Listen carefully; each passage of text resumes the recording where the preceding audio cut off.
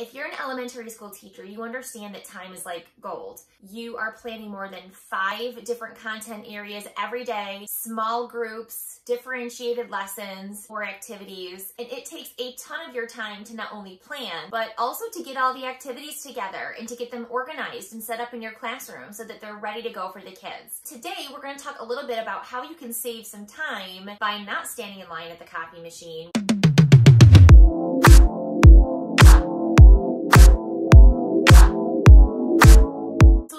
Talked about turning PDFs digital on this channel. Now I want to take it a step further, and today we're actually going to talk about how can we take something that was created to be a coloring activity and change it into a digital activity. So just to be clear, we are not talking about the kind of coloring activity where the objective is actually for the kids to be working on motor skills. So actual coloring is the objective. I'm talking about the kind of activities that you may have seen where kids might be solving a number sentence and then they color in the sum or the difference a certain color, and they fill in a picture, or coloring by sight words, or some way that the coloring is actually a reflection of showing what the student knows. So the coloring is not the objective, it's just sort of a more creative and interactive, engaging means to show the knowledge. So in today's video, I'm going to show you how to use Google Slides to take a coloring activity PDF and change it into something that students can do digitally. This activity can be done on a personal device, even if that device is not a touch screen. If you're new here, hi, I'm Sarah, and I talk about teacher tips, teacher life, and all things that make your classroom more targeted, effective, and engaging. If this sounds interesting to you, then be sure to hit the subscribe button and turn on your notification bell so that you don't miss anything amazing.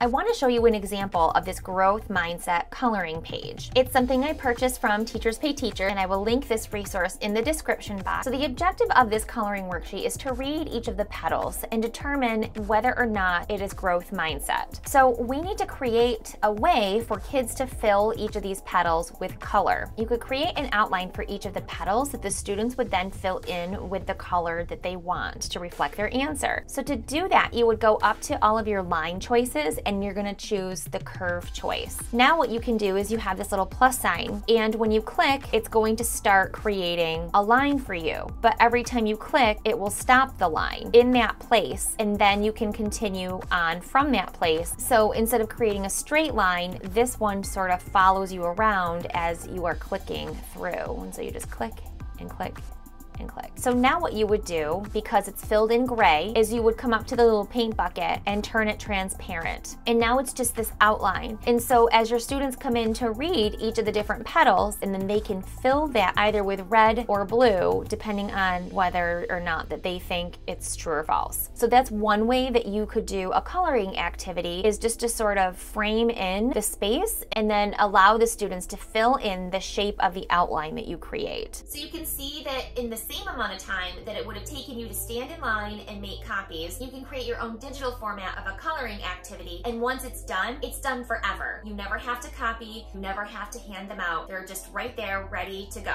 I hope you found this content helpful and that it's something that you can use right away in your classroom. Thank you so much for joining me today and for watching the video all the way to the end. Please take a minute and just hit the like button to help other teachers find this video. It really actually does make a difference when someone hits the like button. It tells YouTube to show the video to more people like you. So that way I can reach more teachers. I hope that you have an amazing week, and I'll see you soon. Bye.